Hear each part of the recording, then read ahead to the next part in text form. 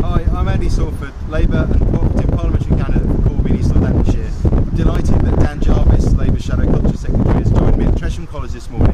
We're launching a survey to talk with young people about the issues that matter to them, and I've given my commitment today to work hard to give young people in this constituency opportunities.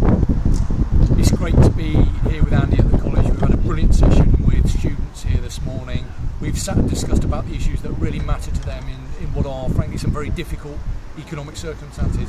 I'm absolutely convinced that Andy is the very best person to stand up and represent their views in Parliament, and I know that he will do that very successfully if he's given the opportunity to do so.